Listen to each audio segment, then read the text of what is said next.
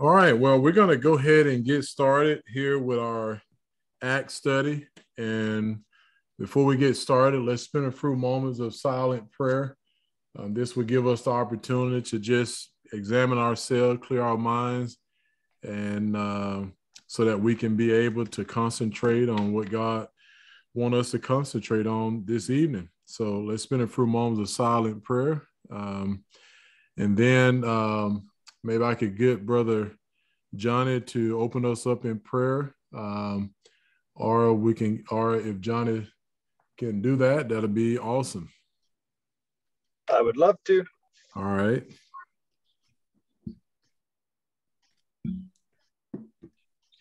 Heavenly Father, it's such a privilege to know you and to be blessed with the truth that we have in the word that you have made available to us. And we are so thankful for Keithian that you have made available to us to teach us your word. So I thank you for all those that are faithful, and all those faithful students that are here, and we pray for those that aren't, that couldn't make it. And we ask that you enable all of us to concentrate and to focus and to be led by your Spirit through your teaching, so that we grow in our understanding of you and what you have for us and what you expect of us, so that we can serve you, be obedient to you, and further your plan while we're here. And so bless this service and all those in attendance. And we ask this in Jesus' name. Amen. Amen. Amen. All right. If y'all will, you can open your Bibles to Acts chapter 4, verse 32. Acts chapter 4, verse 32. Well, we're going to continue working our way through the book of Acts. We're still in the early stages of this church, and we're seeing the ministry of Peter at this particular time in church history. We see that the church is primarily made up of Jewish believers. Later, we're going to see that the church is going to include Gentiles as well.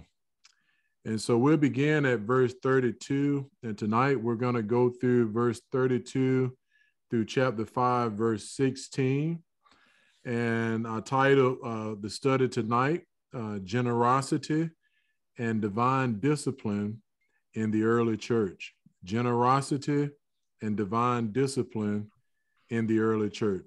So if I can get someone to read verse 32 through 36, and this is the generosity part of this study tonight, and then we'll get into chapter 5. Can I get a volunteer to read verse 32 through 37? Right. Now the multitude of those who believed were of one heart and one soul. Neither did anyone say that any of the things he possessed was his own, but they had all things in common. And with great power, the apostles gave witness to the resurrection of the Lord Jesus, and great grace was upon them all. Nor was there anyone among them who lacked, for all who were possessors of lands or houses sold them and brought the proceeds of the things that were sold and laid them at the apostles' feet, and they distributed to each as anyone had need. And Jesus, who was also named Barabbas,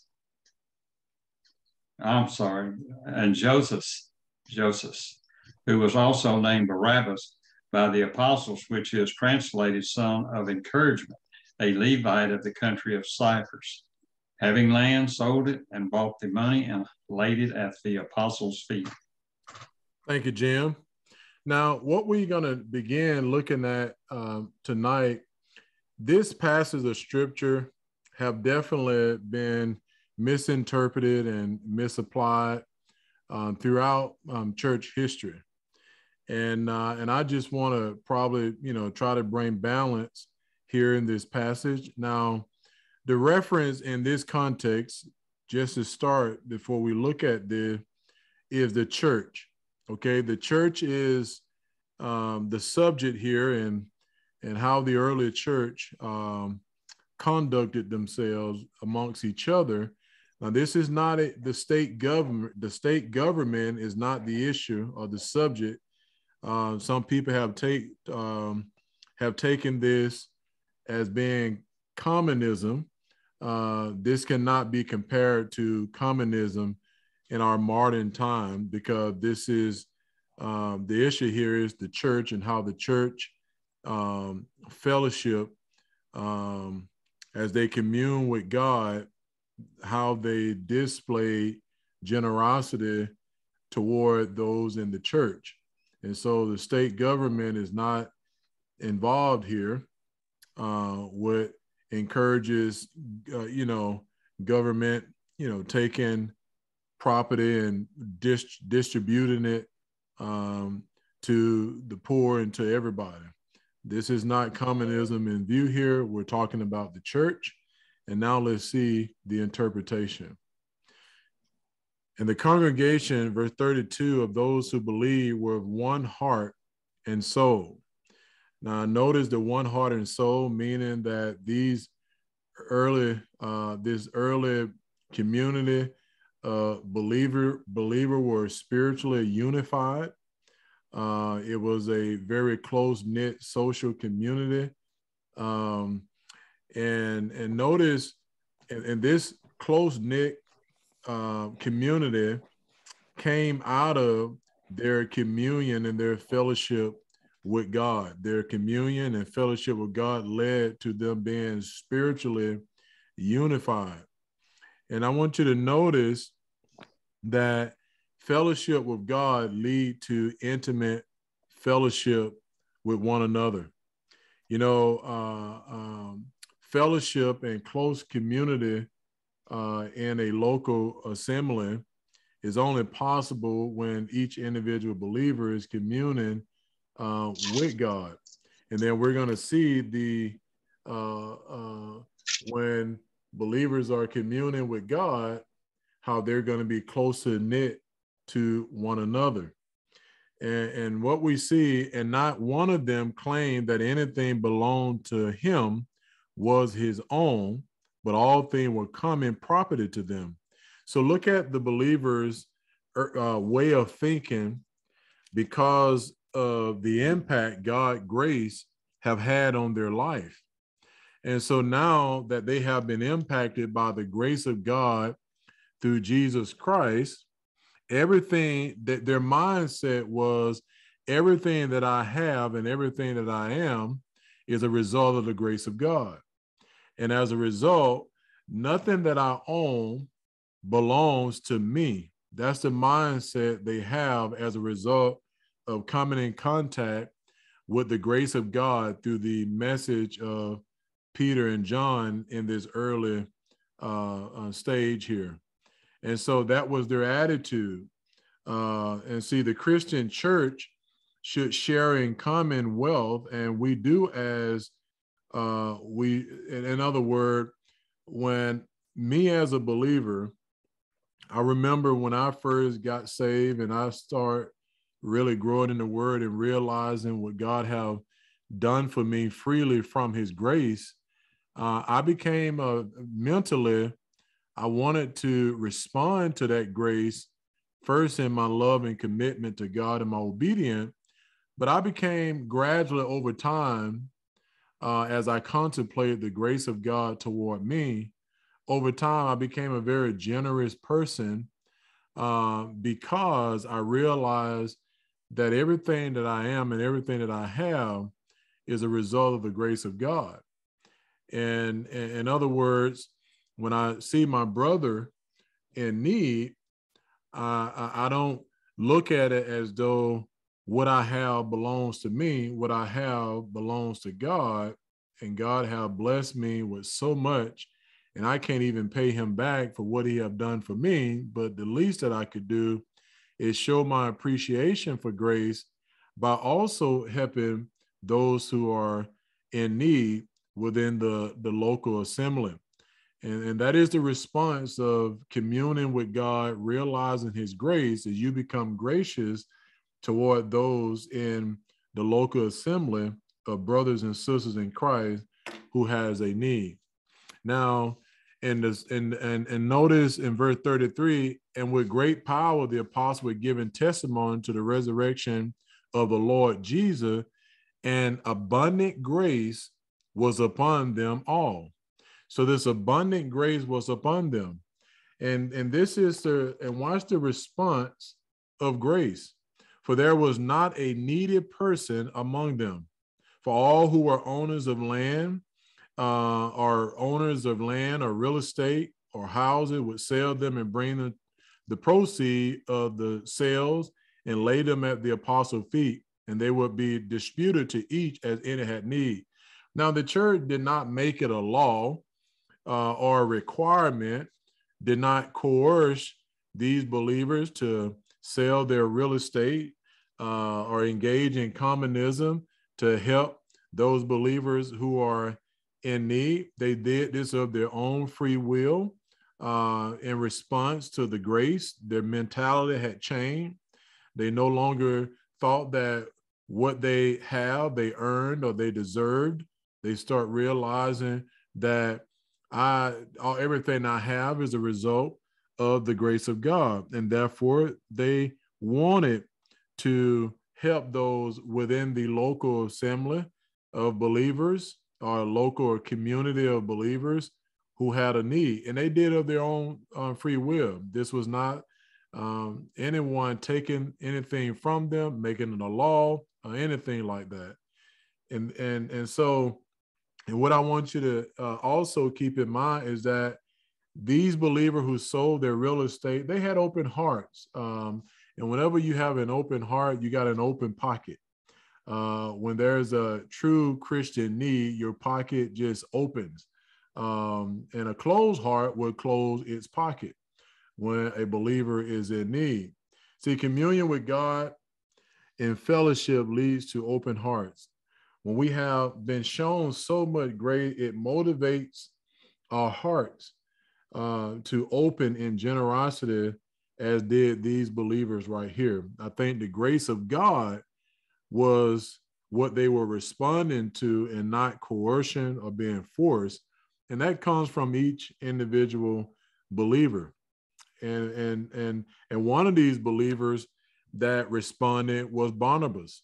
And remember, later he's going to become a traveling companion with Paul, and he probably funded a lot of the missionary work of the Apostle Paul, not under coercion, but in response to the grace of God.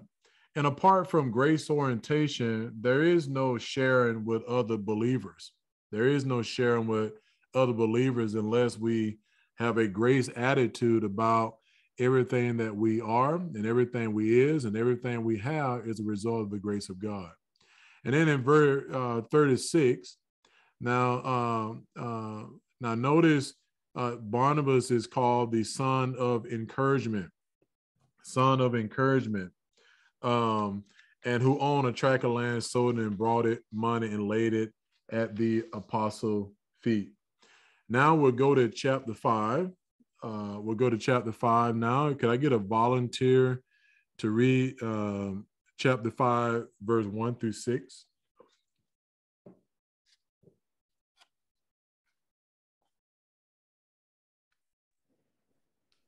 One through 6. All right. Go ahead. Yeah, I can get it. Chapter All right. 5, 1 through 6.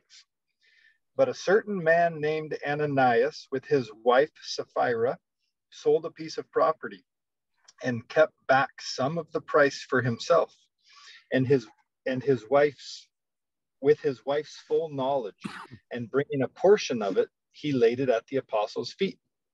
But Peter said, Ananias, why has Satan filled your heart to lie to the Holy Spirit and to keep back some of the price of the land?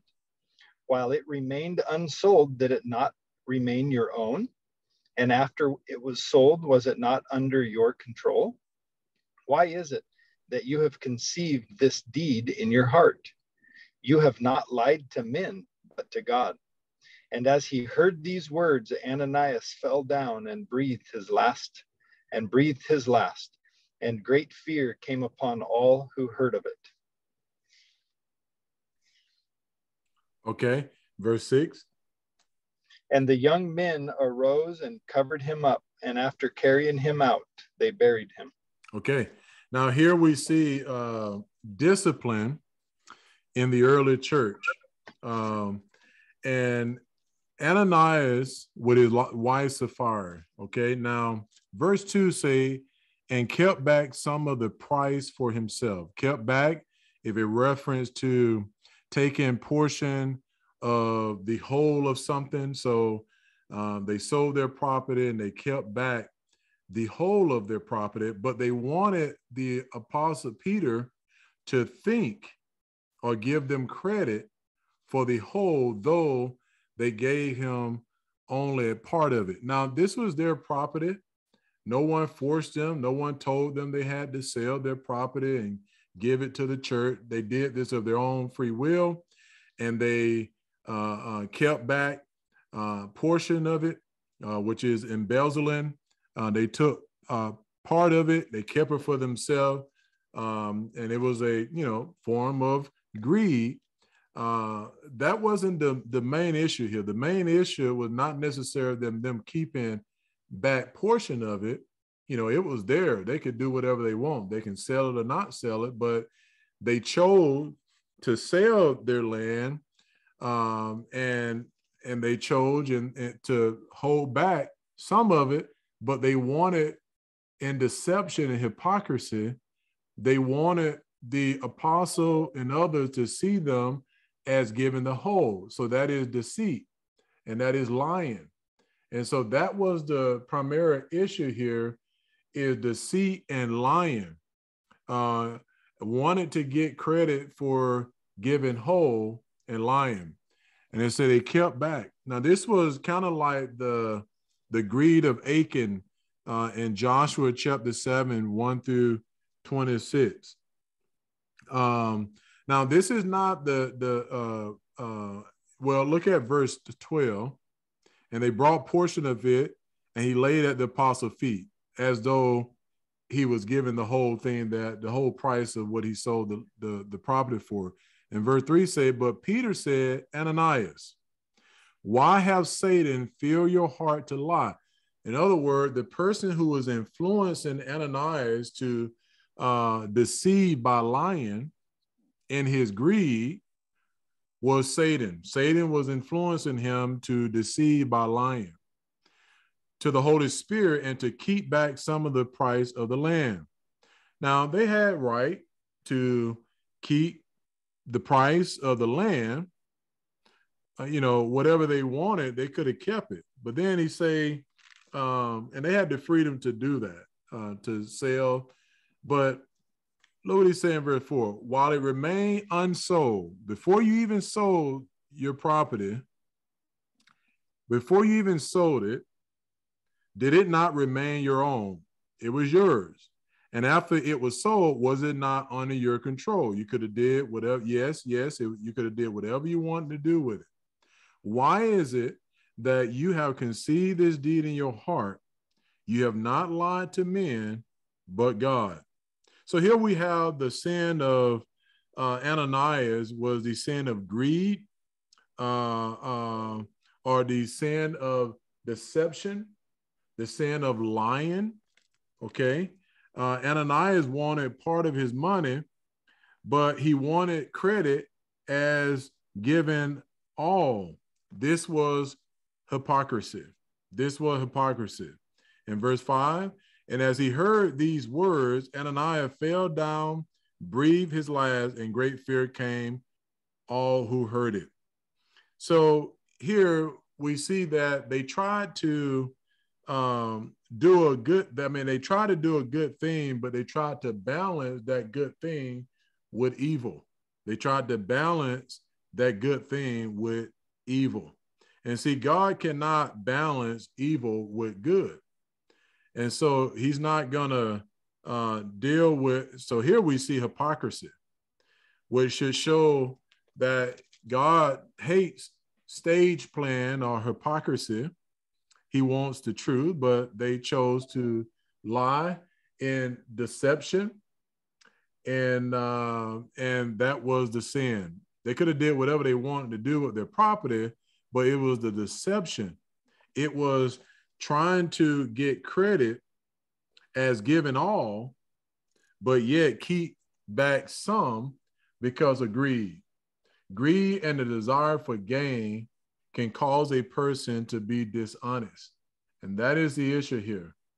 Now, verse 7, now there eclipsed an interval of about 3 hours, and his wife came in not knowing what had happened.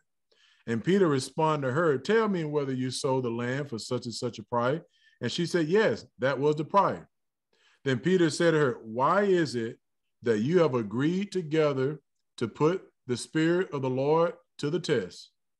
Behold, the feet of those who have buried your husband are at the door, and they will carry you out as well. So what we see here is that Ananias and his and Sapphira, they had discussed this matter together, and they both agreed to deceitfully try to deceive the apostle and make him think, or the church think, that they had given the whole thing with that with deceit and being dishonest in their greed. And that's what greed does. Greed causes individuals, even Christian, to be dishonest. And so, you know, something that I realize here is that when you're married, there are times where we have to disagree with our spouse. We're to disagree with our spouse, or if you're married or whatever, whenever there's agreeing will cause us to sin or be dishonest, then we're to disagree. We're to disagree. Anytime we're being encouraged by our spouse to sin, we are to disagree in our commitment to the Lord. And so the issue here is sin. They could have did whatever they wanted to do with their property, but the issue was sin of greed and lying and deception, and wanting to get credit as though they have given all. Now, verse 10, and immediately she fell at his feet and breathed her last, and a young man came in and found her dead, and they carried her out and buried her beside her husband. So here we see that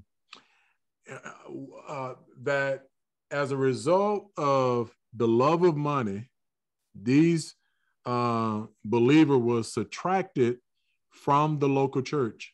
They were subtracted. Just imagine if their sin was allowed to exist in his early church, we probably would not even have chapter 5 to be a blessing and encouragement to us today. But we see here that God judged or dealt with this sin, and it should warn anybody as a believer of hypocrisy, as though God cannot see deception. He can. We are always to be truthful and do the right thing in the eyes of the Lord. In verse 11, and great fear came over the whole church and over all who heard of these things. And so the church is being purged here with judgment on this sin. This is a subtraction. And I what came to my mind when these believers were subtracted from this local church is how sometimes we think that if a local assembly lose members, then there's something that the local church is not doing. And that may not always be the case. Sometimes certain people have to be removed from the midst of a growing church in order for that church to remain pure and holy and be able to continue to grow in power. And this church is because of, this church discipline, is going to win multitude is going to come to believe in Jesus Christ, because others going to witness the power of the Spirit in this church. And therefore, many of them are going to believe when they see the power of God being displayed. In verse 12, at the hands of the apostle, many signs and wonders were taking place among the people, and they were all with one accord in Solomon portico, or on this porch. But none of the rest dared to associate with them or approach them. However, the people held them in high esteem. And all the more believers in the Lord, multitudes of men and women were constantly added to their number. So notice, the church have went now from 120 to 3,000 to 5,000, and now a multitude. So the church is growing rapidly.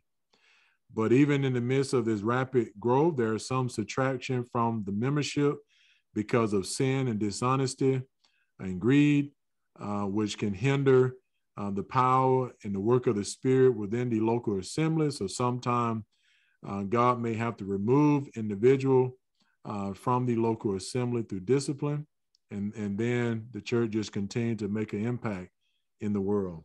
Now notice verse 15, to such an extent that they even carried the sick out into the streets and laid them on cots and pallets, so that when Peter came by, at least his shadow might fall on one of them.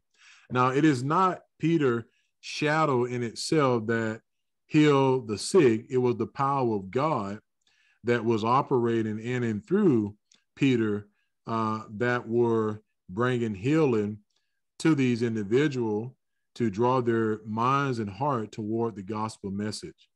Verse 16, also the people from the cities in the vicinity of Jerusalem were coming together, bringing people who were sick or afflicted with unclean spirit, and they were all being healed by the power of God. So here you see a church functioning in the power of God, and it is through God's power that men are being saved and being brought to the saving knowledge of Jesus Christ.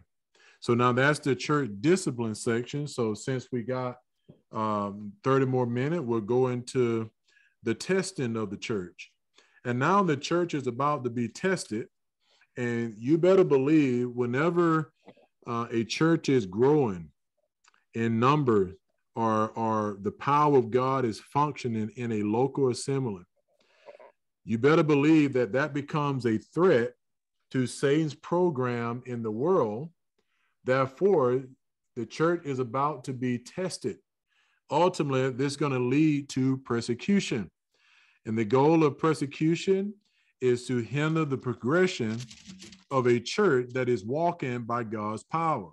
So believe it or not, y'all, if your church or your local assembly is learning how to walk in God's power, you better believe there are going to be opposition. And that opposition is designed out of jealousy to hinder the progression of that local assembly because of the impact that that local assembly or that church is making in the world. And so we all should be on the lookout for what we're about to see, testing. And testing is going to come. We just have to be on the alert. Verse 17, the testing of the early church. But the high priest rose up along with all of his associates, that is the set of the Sadducees, and they were filled with jealousy. Now notice jealousy. Now jealousy here is resentment. So resentment because of the success of the church. So we see a strong resentment here because of the success of others, the local assembly. And most of the time, this persecution or suppression is going to be due to losing power and influence over people, and what always is tied to their love for money, And when you got control over people, that brought gain, and these religious leaders were losing influence over people, and they were losing power and probably money. And as a result, we got to suppress the spread of this new religion. It's growing, and they became jealous, filled with resentment of the success of others. And then it says in verse 18, they laid hands on the apostles and put them in a public jail. But during the night, an angel of the Lord opened the gates of the prison, and taking them out, he said, go, or resume, stand and speak to the people in the temple the whole message of this life. So the Holy Spirit, sent by God, sent by Jesus Christ at the right hand of God the Father, sent him to open the prison gates for the apostles, and told them, y'all resume, continue to speak. Verse 21, upon hearing this, they entered the temple about daybreak and began to teach. Now, when the high priest and his associate came, they called the council together, even all the senate of the sons of Israel, and sent orders to the prison house for them to be brought. But the officer who came did not find them in the prison. And they returned and reported back, saying, we found the prison house locked quite securely, and the guards standing at the doors. But when we had opened up, we found no one inside. Now, when the captain of the temple guard and the chief priests held these words, they were greatly perplexed about them as to what would come of this. In other words, what would this become if we allow this to continue or go on? But someone came and reported them, the men whom you put in prison are standing in the temple and teaching the people. Then the captain went along with the officer and proceeded to bring them back without violence, for they were afraid of the people that they might be stoned. Now, so here we see God expanding his church through spirit-filled believers who with boldness face opposition of these leaders who were motivated by jealousy. They're losing power, but yet the Holy Spirit said nothing's going to hinder God's work. Jesus freed these men, and now they're out doing what God have called them to do with boldness, knowing that they're doing the will of God. Verse 28 say, we gave you strict orders not to continue teaching in this name, and yet you have filled Jerusalem with your teaching and intend to bring this man blood upon us. But Peter and the apostle answered, we must obey God rather than man. I love this right here. We must obey God's rules and not you guys' rules. The God of our father raised up Jesus, whom you put to death by hanging him on a tree. He is the one whom God exalted to his right hand as Prince and Savior.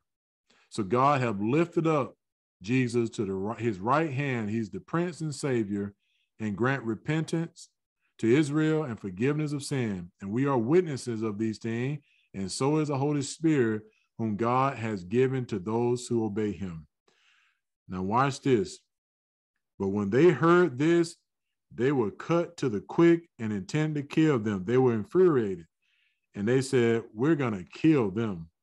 But a Pharisee named Gamaliel, now he was a very respected teacher amongst the Pharisees. He was a teacher of the law, respected. And it said he stood up in the council and gave order to put the men outside for a short time. And he said to them, men of Israel, take care what you propose to do with these men. Now look how God is motivating this man to intercede for the apostle to further the work of God. For some time ago, Theudas rose up claiming to be somebody, and a group of about 400 men joined up with him. But he was killed, and all who followed him were dispersed and came to nothing. After this man, Judas of Galilee, rose up in the days of the census and drew away some people after him. He too perished, and all those who followed him were scattered. So in the present case, I say to you, stay away from these men and let them alone. For if this plan or action is of men, it will be overthrown. But if it is of God, you will not be able to overthrow them, or else you may even be found fighting against God. Man, I love that. So many amongst the religious leader were actually fighting against God in their jealousy, and they did not even know it. Man's arrogance will bring him low. This verse brought me to a scripture in Proverbs, came to my mind, that man's arrogance will bring him low. And we see that in arrogance, men try to overthrow the plan of God and try to hinder the work of God working in and through the apostle and disseminating the gospel. But they don't realize by trying to overthrow this work of God that they're actually fighting against God. And that is going to bring them low. But in their arrogance, they are fighting against God. Verse 40 say, they took his advice, and after calling the apostles in, they flogged them and ordered them not to speak in the name of Jesus, and then released them. So they went on their way from the presence of the council, rejoicing that they had been considered worthy to suffer shame for his name. I love that phrase. I highlighted, suffer shame for his name. And see, we all should consider it a privilege to suffer for the name of Jesus. The Christian life and disseminating God's word sometimes is going to be faced with opposition. But we should consider it a privilege to suffer as Jesus suffered, John the Baptist suffered, the apostles suffered. They all suffered shame for the name of Jesus, and they considered it a privilege. Verse 42, and every day in the temple and from house to house, they kept right on teaching and preaching Jesus as the Christ. Most believers would probably been gave up and throw the towel in and say, I'm not going to do what God wants me to do because of all the opposition. But these believers, they did what God wanted to do, even if it will jeopardize their life. And in other words, the religious leaders say, stop talking about Jesus. Stop talking about Jesus. Stop. And you know what? Most people, especially in our time, they would do it. They would not proclaim. You know, I'm going to be honest with you. If I was working in the school system, public school system, I know I'll get fired. I'll probably get fired. If I was to get hired today, I'd probably be fired probably tomorrow because they don't want you to speak about Jesus. But I know I will get fired. I'll get fired because I'm going to speak about Jesus because that is what we're called to do. That is the Great Commission. I remember one time working for an organization that early on, it was a missionary organization. And I was a missionary, and I used to share the gospel in this building complex where our missionary office was at. And I used to, everybody that I came in contact with, I used to look for opportunity to just start a conversation with them, to share the gospel with them. And ended up, they went and reported me to my superior at this organization. Well, the superior went and talked to the guy who ministry it was, and he communicated to the manager that I was under. And they told me, now this is a missionary organization, they told me while I'm on the clock, I can no longer minister or evangelize while I'm on the clock. I can't witness to anybody in that building. You know what I knew? When they did that, I said, it would not be long, but it would not be long before God going to remove me from this ministry if I can't share the gospel with everybody I come in contact with when I'm on the clock from 8 to 5. Yeah, I understand that I'm there to work, but my job, I am a missionary. And you are a missionary as an organization, and you're supposed to be sharing your faith as well.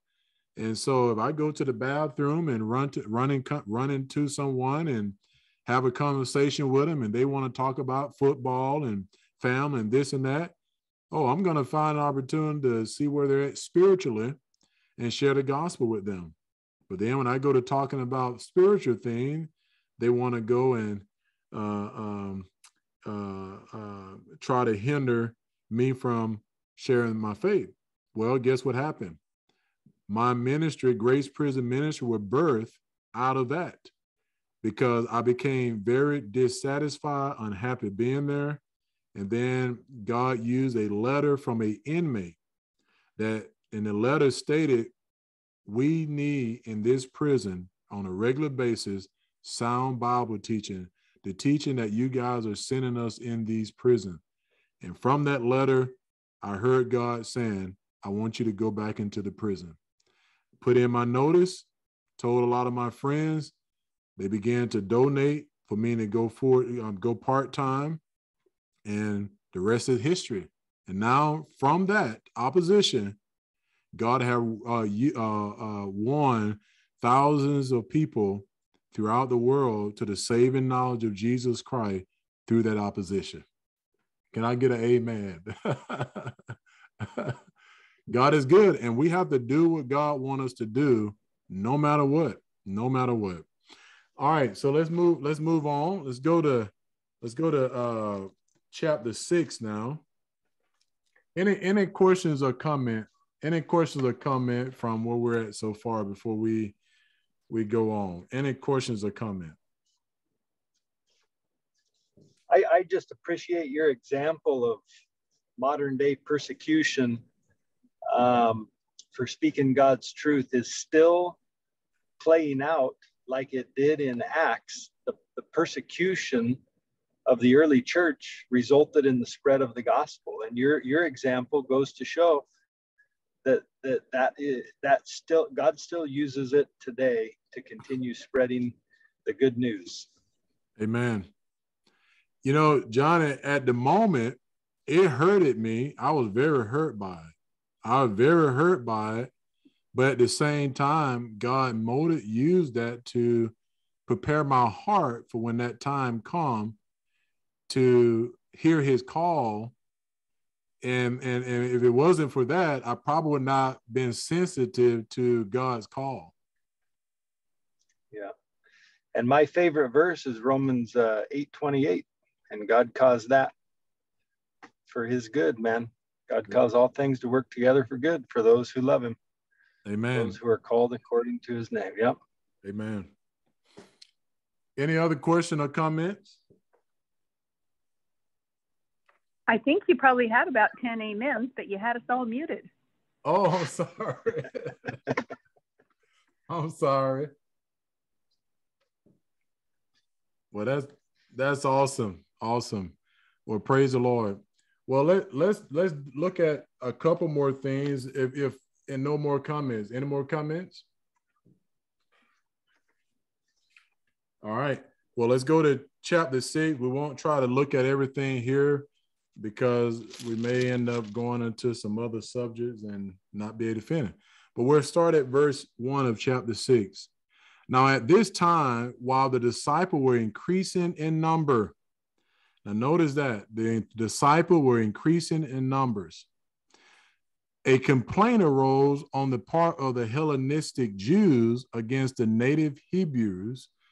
Now, the Hellenistic Jew was Jews from the dispersion who were in Jerusalem to celebrate the festival of Passover and Pentecost, against the native Hebrew because their widows were being overlooked in the daily serving of food.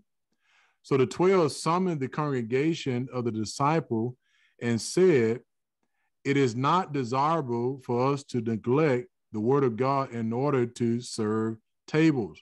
Therefore, brethren, select from among you 7 men of good reputation, full of the Spirit and of wisdom, whom we may put in charge of this task. So here we see leaders are being selected based on maturity. Notice here, this is where we get the principles of deacons from. Leaders were selected based on maturity and their relationship with the Holy Spirit. This is so powerful here because in our day and time, we don't always choose leadership based on spiritual maturity and based on people's relationship with the Holy Spirit. We choose based on their status in the community.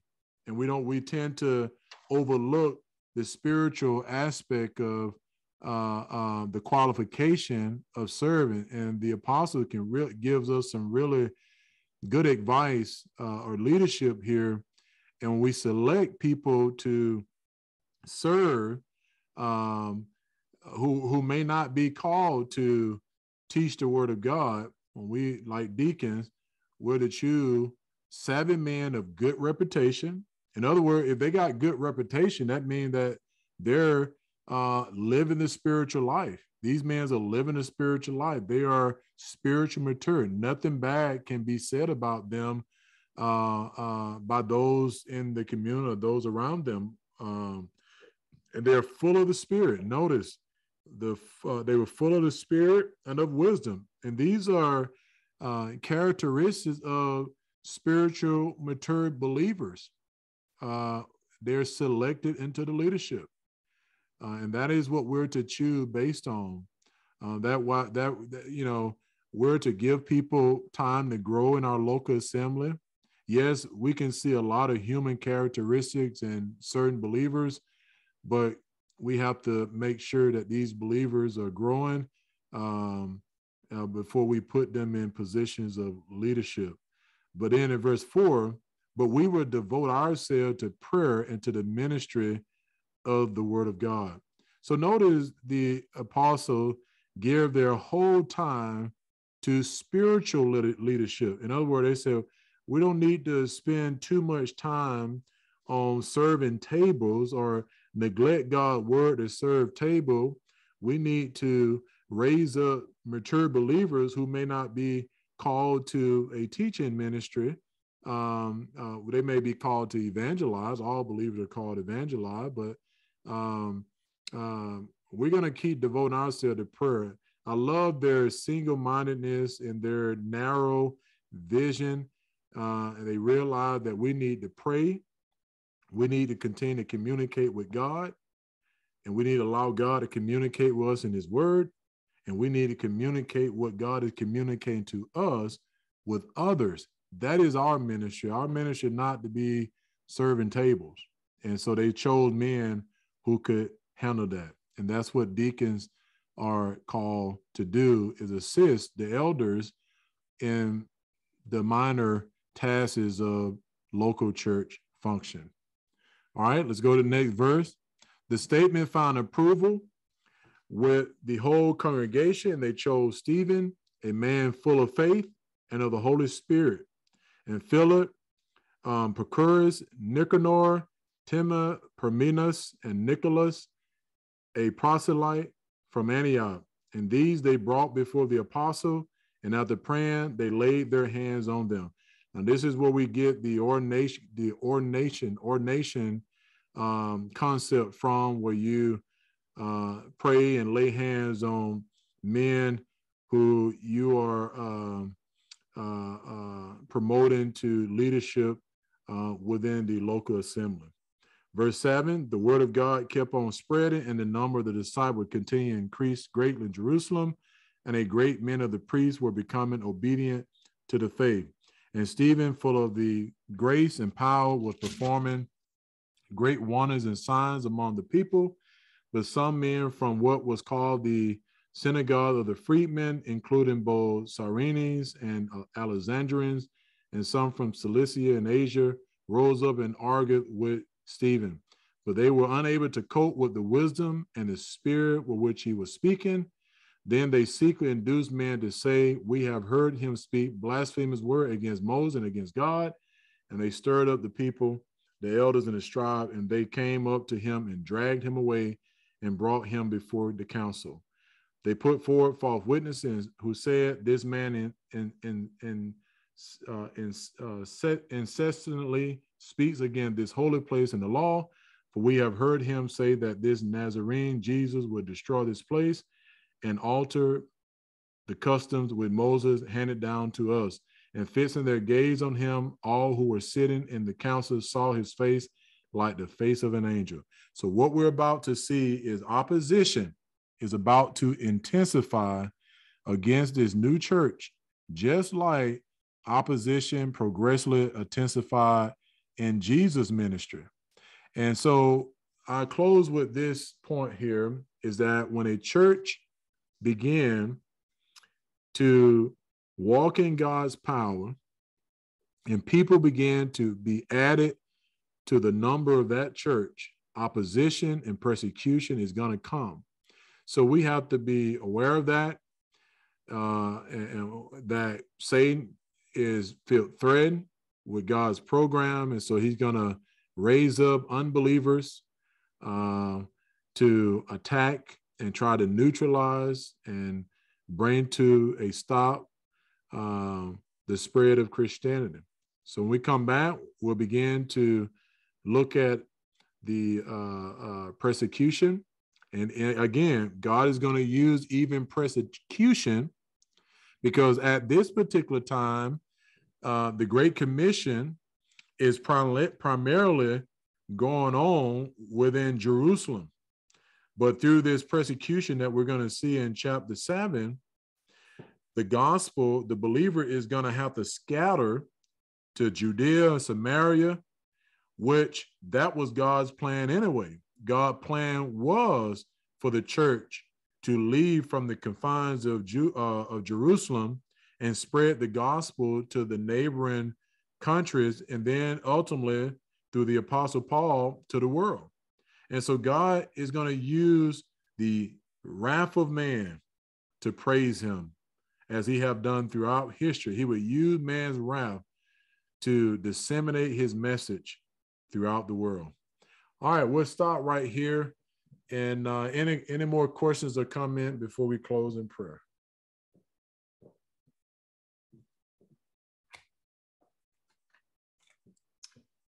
All right. I can't. Very good. Oh, go ahead, Jim. I'm just saying, very good.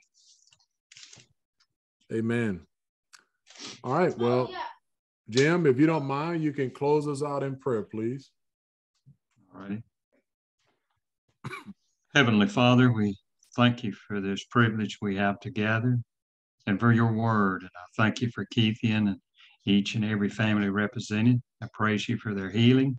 I ask that you will guide us and direct us in all that we say and do, that everything that is said will glorify the name of Jesus Christ. Continue to watch over this nation and our leadership. Continue to bless all of our brothers and sisters in Christ. I pray for every person, Father, that is dealing with health issues. I pray for their healing. And I thank you for this healing in advance. And we give you all the honor, the praise, and the glory. And we bind it in the name of Jesus, our Lord and Savior. Amen. Amen. All right. Y'all have a good night. Have a blessed one. Bye.